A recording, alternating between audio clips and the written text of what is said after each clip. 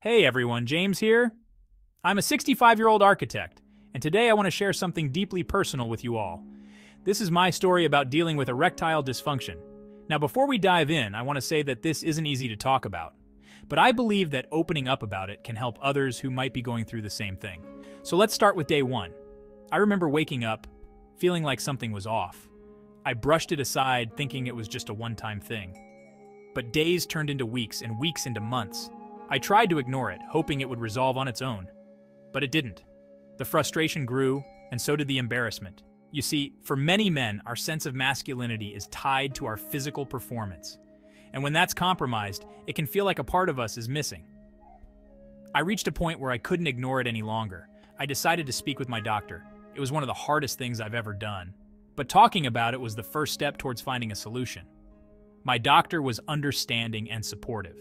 He explained that erectile dysfunction is more common than I had thought. Millions of men experience it, especially as they age. He also reassured me that there are treatments available. We discussed various options, from lifestyle changes to medication. I started with simple things like improving my diet, exercising regularly, and reducing stress.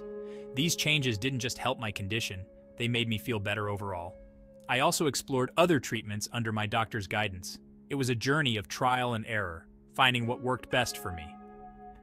And slowly but surely, I began to see improvement. But here's the most important part. Addressing erectile dysfunction isn't just about physical health. It's about emotional and psychological well-being too. Opening up to my partner about what I was going through strengthened our relationship. We faced it together as a team. So why am I sharing this? Because I know there are many men out there who feel isolated and ashamed.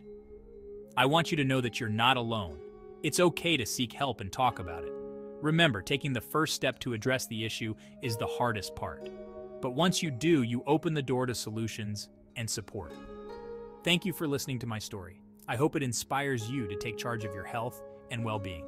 If you have any questions or need someone to talk to, don't hesitate to reach out. Take care and stay strong. This is James, signing off.